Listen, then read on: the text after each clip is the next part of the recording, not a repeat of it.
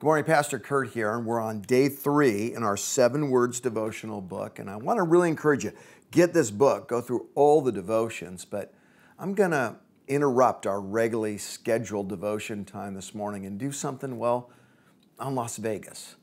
Tragic day for America. And it's a day when many people are on Facebook and Twitter and they're saying, we're praying for Las Vegas.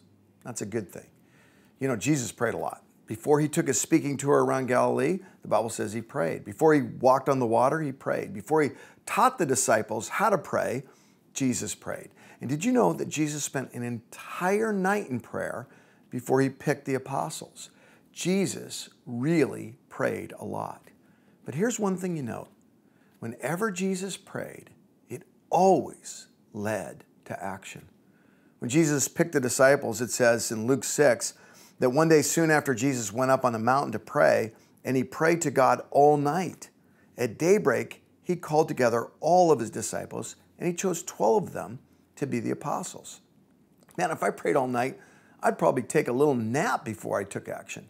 But the second Jesus got done praying, he made a decision and he took action.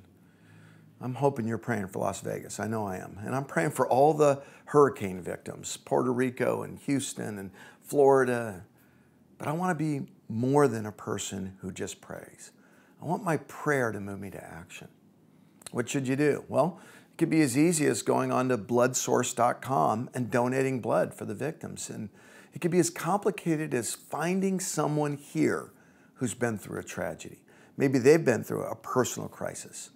And loving on them, giving to them, just finding that individual. Or here's a challenging one. Maybe you would pray so much that you'd actually love someone you totally disagree with. Someone who's on the opposite end of the issues from you. Someone who doesn't think the way you think. And you'd take this divisive culture we have and make your life an answer to prayer by loving them. You know, Jesus, he prayed one prayer. He prayed it on the Mount of Olives. And he said, "Not my will be done, but yours, Father." And then he got up from that place and he died for you and me.